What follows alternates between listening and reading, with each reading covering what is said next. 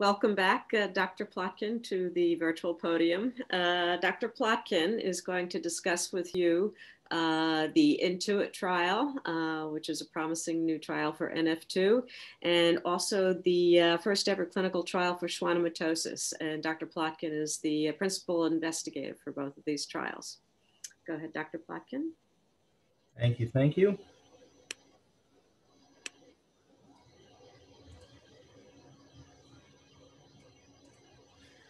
Okay, so it's a real pleasure to, I don't think it's working, is it? Is it okay, Patrice? Yes. Okay, thank you. Sorry for the delay. Thank you so much for the opportunity to speak about novel trial designs for NF2 and schwannomatosis. These are topics that are near and dear to my professional life and my interests. The first study will be following on from Dr. Fernandez Valle's incredible talk about the years of work that went into identifying this molecule. So we'll tell you how we're thinking about providing that to NF2 patients, as well as a first human clinical trial for schwannomatosis patients with moderate to severe pain. So you should know that these trials are supported by our pharmaceutical partners, and we're grateful for that support. For INTUITT NF2, that's Takeda, and of course the Children's Tumor Foundation. And our study with tanezumab is supported in part by Pfizer.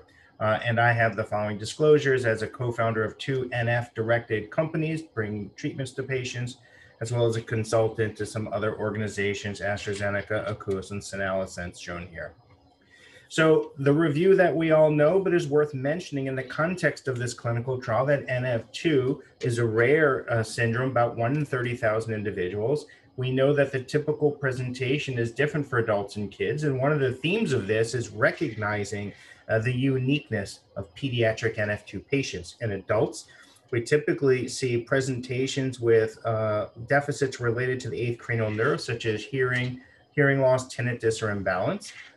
For children, though, it tends to be non-vestibular symptoms such as skin tumors, meningiomas, seizures, eye findings. I would probably get hurt if I talked any more about the diagnostic criteria, so I'll just say that those are in revision. And the key for thinking about clinical trials for NF2 is to recognize that there are multiple tumor types and multiple tumors in each individual patient. And I've tried to show some of those on the right. The top left are a typical example of bilateral vestibular schwannomas. The top right is an example of an intraventricular meningioma. The bottom left is an example of a very typical appearing cervicomedullary ependymoma with a solid tumor nodule that's white after contrast, as well as an associated cyst that's shown above that. And finally, in the bottom right are examples of non-vestibular schwannomas, in this case, spinal schwannomas. Now, all of these tumors are non-cancerous, that is benign histologically, but we know the clinical course of these individuals is anything but benign and can have significant neurologic morbidity as well as deafness. Now, here's a list of the clinical trials of which I'm aware. There are probably some others, but what I wanted to convey here is in the past 12 to 13 years, we've had about 10 trials that have been performed worldwide. You'll notice here that these have all been phase 2 trials, and I'll show you the different targets that have been explored, primarily in the angiogenesis, EGFR pathway, and the TORC pathway. Most of these, one nice thing is that our trials in general have included kids up to the 3 and up, or 12 in some cases. So it has not been only focused on adults. But one thing you'll notice is that the tumor and endpoint study have almost exclusively been vestibular schwannomas, with the exception of the single trial of vistusertib, which focused on meningiomas. The results have been mixed. And bevacizumab has a very important role to play in retention of hearing in subjects in individuals who are losing hearing, as well as some tumor responses. Some of the other drugs have had maybe some modest clinical benefit. But what you notice here is that the current design of our clinical trials is 1 tumor type and 1 drug. And that leads us to identify and discuss the challenges facing the field of NF2 in terms of clinical trials. And I think probably one of the key ones is the challenge of multiplicity. That is, patients have so many tumor types and so many tumors. It's clear to all of us that the time between trials is way too long. It just takes so long to develop a trial, partly because of the challenges in screening drugs, but partly because of getting them into the trial itself. And I would say that the Sonoda's work that Dr. Fernandez-Valle described has really identified multiple possible drugs. We know that one of the challenges is comparing these results across clinical trials, which tend to be small. And I think one of the things that the Children's Tumor Foundation and Dr. Bacher and I and many others have spent an inordinate amount of time doing is convincing our pharmaceutical partners that it makes sense to invest in these conditions. And that's ongoing work, and we've been somewhat successful, but I always hope that that becomes easier. So as we think about the field from the 30,000-foot view, we want to take a new approach that's going to make things faster and more effective. And we've looked at two models from the oncology world called basket trials and platform trials. Basket trials are studies that look at the effect of a single drug on tumors that are driven by a common genetic alteration. So for example, in the case of NF2, since all of the tumors are driven by NF2 loss, a basket trial would be one drug to look at the effect on multiple tumor types in NF2. This possibility greatly increases the number of patients who are eligible for trials, and importantly solves the problem discussed previously about what do we do about ependymomas where we don't really have good models, and yet we know that these tumors are driven by NF2 loss. A second model in our field is a platform trial, and a platform trial is a kind of trial in which we have common eligibility criteria, that is, all the same, a very narrow type of patient is enrolled that's clinically comparable. We use the same response criteria to say whether a drug is working or not, and then we have a common infrastructure that makes it efficient. And the idea is this promotes a comparison across studies, number one. It also makes it easy to continually add arms, as you'll see in a second. So here's an example, a schematic, if you will, of what a platform basket trial looks like, combining those two different design elements. Here you can see across the top, the platform nature of this is the fact that there's multiple drugs. That's the platform portion. And the basket portion is tumor type 1, tumor type 2, and so forth. The idea being that you can get information across a range of tumors, the basket portion, and understand the differential effects on these tumors, as well as the platform portion is how does drug A compare to drug B compare to drug C. Now, a third layer of complexity that we're adding to this is to design it as an adaptive trial. And adaptive trials, which has been pioneered a lot by the Johns Hopkins teams, has been to have a planned modification of the trial based on predetermined data. So for example, we look at the efficiency of a trial. We've designed futility analyses such that if the compound has no benefit in the first X number of patients, you stop the trial because we don't want to expose patients to a drug that's not working. It also provides some incredible flexibility such that treatments can be added or dropped during the course of the trial, and different baskets can be added or dropped during the trial, both of which give a flexibility that's not available if you don't have an adaptive design. And most importantly, you can design these platforms as perpetually enrolling trials where you start off with drug A and drug B, next year you add drug C, the year after that drug D, and you have the same platform going.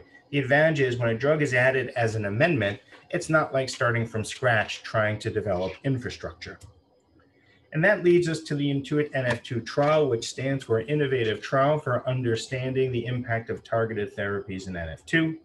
And the rationale is to rapidly and efficiently screen therapies for a biological effect, which we're defining in this setting as a radiographic response or tumor shrinkage.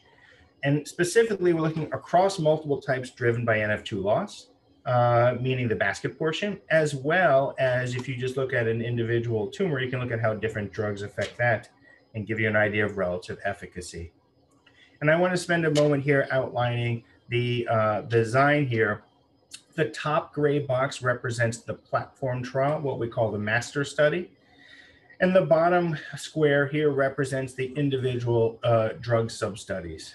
And I should mention, I said that incorrectly, the top portion includes both the platform and basket components of the trial. So the trial enrolls patients with NF2 who have progressive tumors of any 4 subtypes. Basket 1 is a vestibular schwannoma. Basket 2 is non-vestibular schwannoma. Basket 3 is a meningioma. Basket 4 is a ependymoma. Now, in order to enroll these patients, they have to have common eligibility, and we analyze them using common endpoints, and that provides the platform component. Individuals then with progressive tumors get randomized to one of many drugs. Now, currently, we're starting with drug A, brigatinib alone, and I wish I could report to you today that I had 10 companies who have agreed to give us 10 drugs. We're not there yet. That is our vision for the future. So currently, the randomization involves only being allocated to drug arm A, which is brigatinib. Patients will then get treated with brigatinib until and evaluated for response. In the case that an individual has growth of a tumor, we call disease progression, they then stop treatment and return back to the master trial where they can be re-randomized to a new drug as soon as they are eligible. Now, one of the great features of this design is we want to bring a patient who has growing tumors. If drug A doesn't work, they cycle back, they can get drug B, and they cycle back, get drug E. They continually allow patients an opportunity to respond. So where is the INTUITT NF2 trial open? You can see here that we have 6 sites, including Johns Hopkins, Mass General Hospital, the Mayo Clinic in Minnesota, New York University in New York, University of Miami, and the University of California, Los Angeles. You can see the PIs of each of the sites. It's been an amazing effort put together by our group with the help of the Children's Tumor Foundation. Unfortunately, I can't give you results today. I'm going to tell you more about the trial, but I just wanted to mention here, this trial opened in June 2020, so that's about 7-8 months ago. And it's been gratifying the participation of families and patients. We've already enrolled 17 subjects to date, 10 at MGH, 7 at NYU, and that's because we continue to open sites around the country. This has included 10 participants with vestibular schwannoma, 2 with non-vestibular schwannoma, which is a condition we've never tried to treat before, 3 with meningioma, that's a new area, and for the first time ever, 2 individuals with ependymoma. And happily, we expect enrollment very soon, both at the Mayo and at Johns Hopkins, and we're very grateful for all the hard work of both of those teams. We will be opening all the sites. We don't know all the timelines yet, but all the sites have been working very hard to overcome the hurdles, as you can imagine, with opening such a complex trial. So I want to explain a little bit more about the master trial design, and I want to credit Lorenzo Trippa, our statistician, for a very complex trial. In the master portion, up to 80 eligible patients are going to be enrolled. They must have progressive tumors of one of those 4 baskets. As I mentioned, the master study is an allocation protocol. It just says you go to drug A, you go to drug C, you go to B. We expect that each drug sub-study will have 40 participants. And as I mentioned, the master trial is an allocation structure. There's no medicines you get treated with in the master. We hope the master protocol is open for 10 or more years, which shows our commitment on behalf of the CTF as well as the institutions to run this program and identify active drugs. Here are the primary objectives overall of the whole study is to determine the biological activity of NF2 related tumors. We're doing that using radiographic responses, that is tumor shrinkage. We're very interested in safety and tolerability, and Dr. Wiedemann and Dr. Gross mentioned with these long-term treatments, you have to be very careful and respectful of long-term side effects. In our exploratory objectives, we want to see also, is there any benefit of these medications on hearing response? We want to assess how long it takes tumors to grow, if they grow. We're very interested in quality of life, and one thing I'm very proud of is we are pioneering the use of qualitative patient interviews with Dr. Merker to study this. That is to ask participants about the effect of the trial on their life and the effect of the drug on their life. Is it better? Is it worse?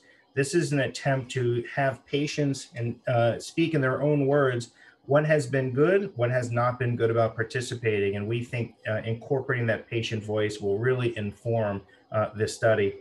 And finally, we'll be looking at relationships between biomarkers and clinical response. That is, can we predict those individuals who will respond to medications? One has to have a clinical or molecular diagnosis of NF2 to enroll. Subjects, individuals have to be 12 or older. I mentioned already about these different baskets, and I should mention we have a definition of progression that allows people to look back over 3 years to document tumor growth. The tumor has to be measurable, and people have to have a good life expectancy as well as a certain performance status to participate. There are some exclusion criteria: can't have been treated recently, can't have had radiation to the target lesion in the past 3 years, you have to be able to tolerate MRI scans, and pregnancy is typically a problem, as are lactation, and a different exclusion criteria. Those who have uncontrolled intercurrent illnesses obviously present a barrier to participation. Before I talk about brigatinib, I just want to mention some of these correlative studies. One of them is, of course, to understand better the relationship between genes and response. And so we know that all of these genes are located in that region of chromosome 22. We also know that there is a relationship, a genotype-phenotype correlation. That's from the Manchester group. So we're going to be collecting samples of blood and tumor to identify the pathogenic variants in the NF2 gene and correlate that with outcomes.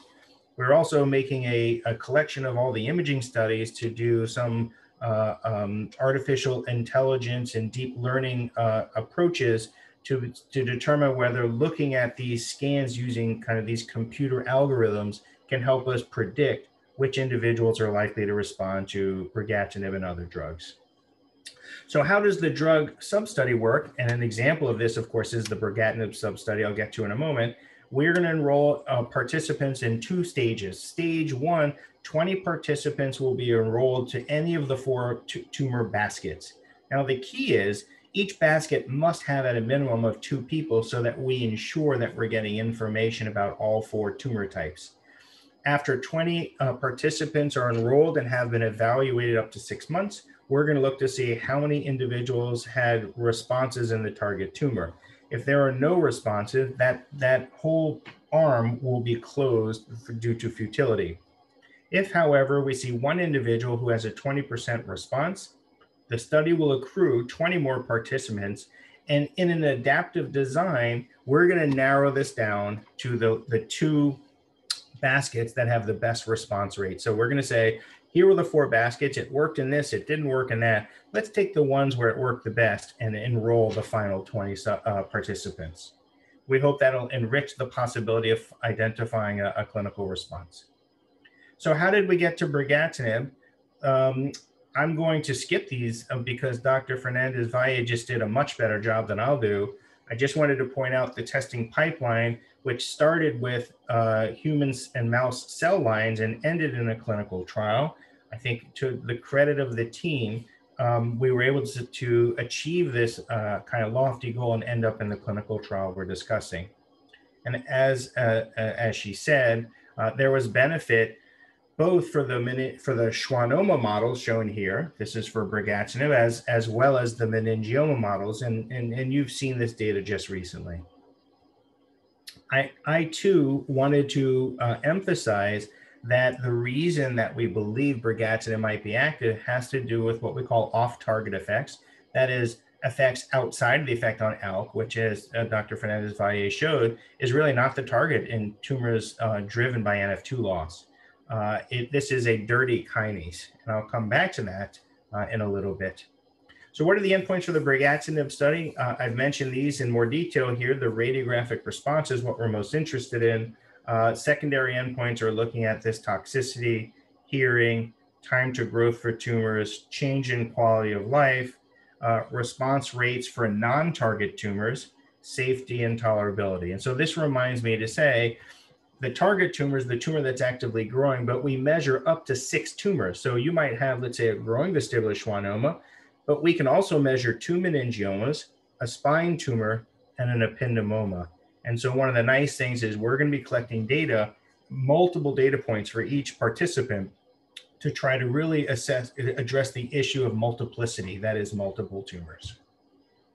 Brigatinib is dosed at 60 milligrams a day for, 90 milligrams a day for the first week, and then escalated to 180 milligrams a day if there's no side effects. I'll just say that has to do with some lung toxicity that was identified in lung cancer patients. We haven't seen that yet in patients, and we hope that's not an issue. Every patient has been escalated to 180 milligrams. And even more importantly, even in the pediatric population that we've enrolled, all of them have tolerated 180 milligrams a day. Here are the expected toxicities for brigatinib. As you can see here, many of these reflect the patient population in which the drug was approved, that is lung cancer patients who tend to be significantly older than NF2 patients on clinical trials.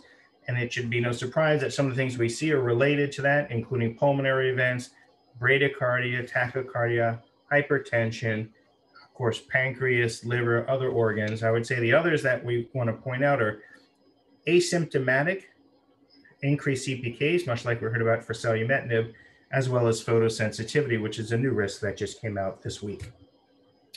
I do want to address pediatric issues in NF2. We're committed to including our pediatric patients in our studies. We know that children with NF2 appear to be more severely affected as a general statement compared to adults. And therefore, we were able to work with Takeda to allow us our recruitment down to the age of 12. We have some additional assent forms for these pediatric patients, but we did not change the pediatric dosing, and that has worked out fine. We also included some important safety language and here at the suggestion of the FDA. So we are not yet prepared to discuss results because we're still accruing into the stage 1 of the brigatinib sub-study. I look forward to trying to pull that data together with all the other PIs probably in the fall time range, roughly, is when we're expecting to get that. So exciting days, and we hope to have some interesting results to report back. I want to now transition to schwannomatosis, which is a condition that is phenotypically so similar to NF2, and yet one of the defining features of this condition is pain. And so I would assert that schwannomatosis can be considered a pain syndrome. And in addition to that, patients identify it as being probably the most important issue related to schwannomatosis.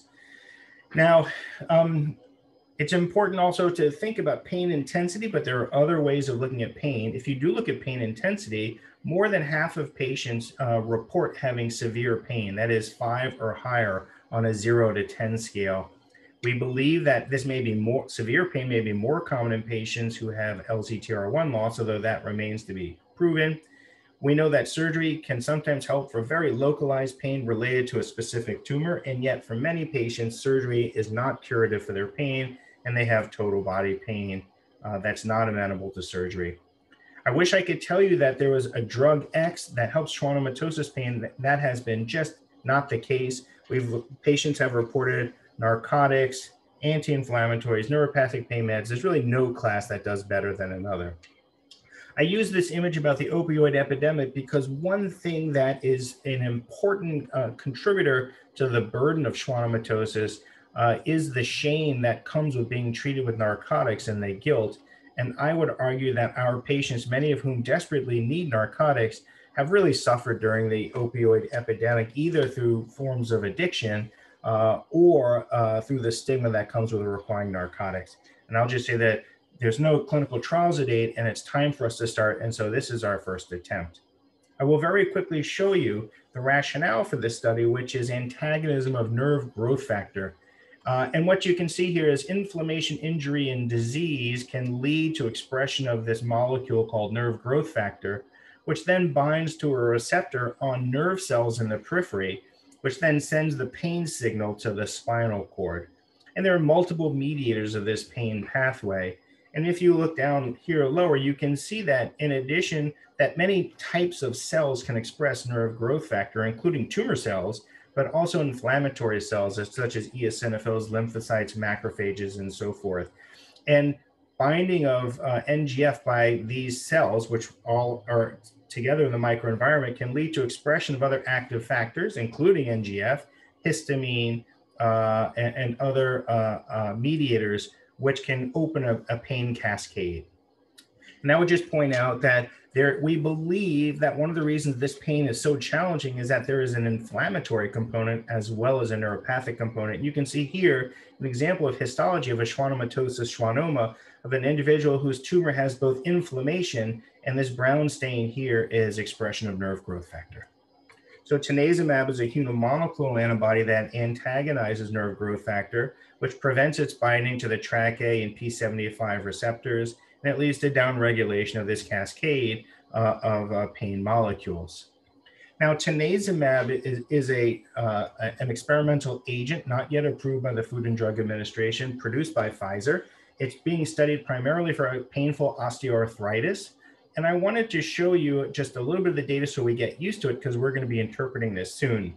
You should know that tanezumab program was put on hold in 2010 by the FDA because of an unexpected safety signal of joint failure. This is in patients who have arthritis.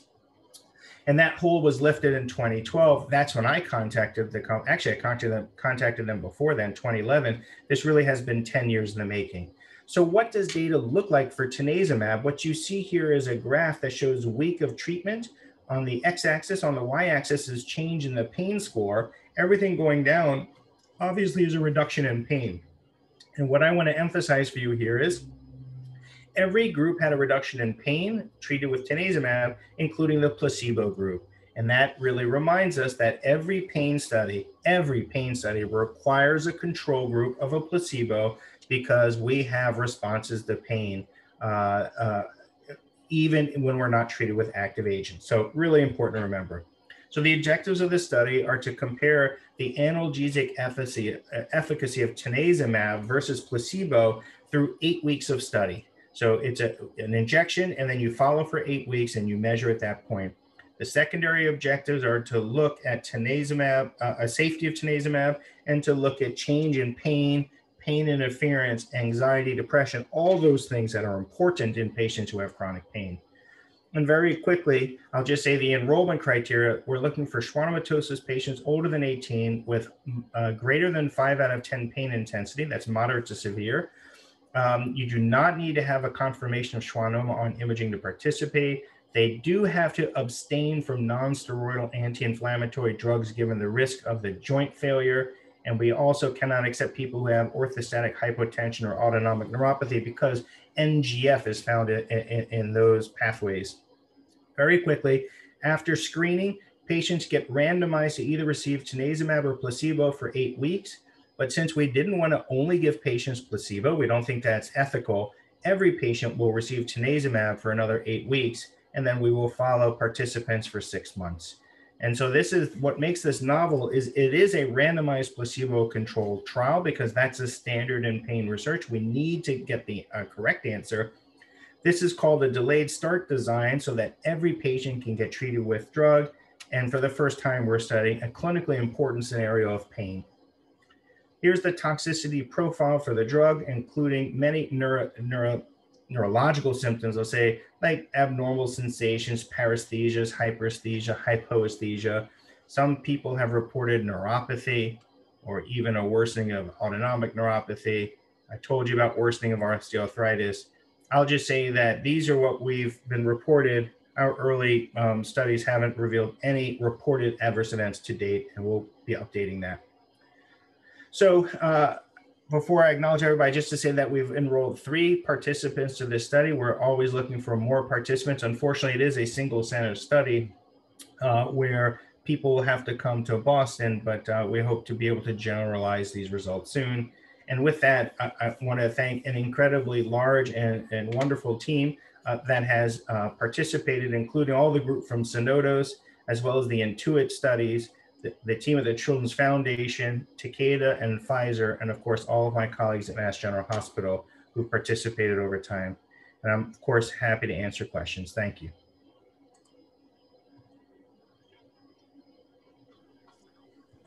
Mil gracias, doctor Plotkin. Muy interesante y realmente schwannomatosis es un tema que a mí también me intriga mucho, y el dolor es algo muy importante. Estoy mirando a ver qué preguntitas hay mientras que... Así, dame un momentito. Dame 2 minuticos. Dame 2 minutos. Ok. Ok. Lo voy a leer en inglés. Lo van a traducir. Bueno, let me see. I'll read it in English. Hablo en español. No. Thank you for your work. This is a doctor from Spain. My daughter is 20 years old, has been diagnosed with NF2. She currently is taking bevacizumab. Would it be possible to take brigatinib for patients with NF2 before finishing the essay? Oh. Are you planning to publish some results of the trials so that it can be used before the study finishes? Thank you. So that's a great question. I think that our intention, of course, is to publish the results. However, I don't think we'll publish them before the brigatinib sub-study is done. We will publish them before the whole 10-year program is done, but not before we enroll all of our patients who will receive brigatinib. The only other thing I would add is that in many countries, this drug, brigatinib, is available off-label, but we all vary in our ability to access that. I would encourage people who are benefiting from other treatments, such as bevacizumab or other treatments, not to rotate off onto brigatinib until we know the results. I would hate for somebody to stop taking a treatment that worked in hopes of getting a benefit for brigatinib before we've had a chance to analyze the results. We're optimistic, we're hopeful, but we also don't want to guide anybody wrong.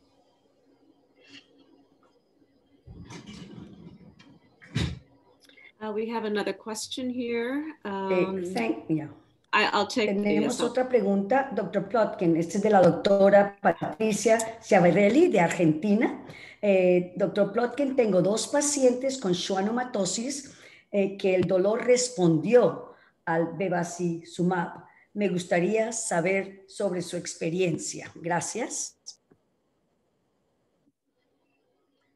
This is the Patricia, Dr. Patricia. I know it's good to hear your voice. So such a good point. You know, we also have put together a retrospective study of bevacizumab because many of us have tried that as a last-ditch effort, and our experience matches yours with some modification. I would say that about 1/3 of patients did have a nice response to bevacizumab, but a lot of ours didn't as well. And I think it opens the door later on to understand in a formal way the benefit of bevacizumab and other drugs and whether there's some combination. So I've been reluctant personally to recommend that for everybody, but it's clear that for some individuals it's been beneficial. Contact us if you want to submit that with the rest of the people. We're always interested to hear about people's experiences. Congratulations on that.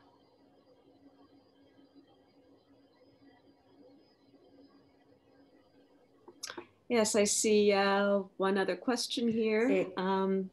Nice presentation, Dr. Plotkin. My name is Moises Fiesco, Mexican geneticist. Have you explored the combination of tanezumab with other painkillers for synergy? Thank you. Another good question. We have not done that, but let me elaborate. The way that we design this is because of the risk of joint failure, unfortunately, participants can't be on that long term in the study. So they come off, if they're on that, they come off, but they are allowed to continue narcotics. They are allowed to continue neuropathic pain medicine. So we're not requiring them to come off all of their medicines. So there is some synergy there, but we have not yet combined, you know, 2 novel agents, so to speak. And again, I think this is our first study that I'm aware of. I feel like there's so much to learn about crawling before we can run. You know, is this the right trial design? How would we think about combining medicines and so forth? I think that's exactly where we want to go. And I think hopefully that's where we'll be in a couple of years, but not yet. Doctor Plotkin, mil gracias. Creo que estamos listos para nuestra siguiente presentación. Muy amable. Hay más preguntas, pero al final podemos tener nuestra questions and answers, más discusión. Mil gracias, doctor Plotkin, nuevamente. Thank you. Thank you.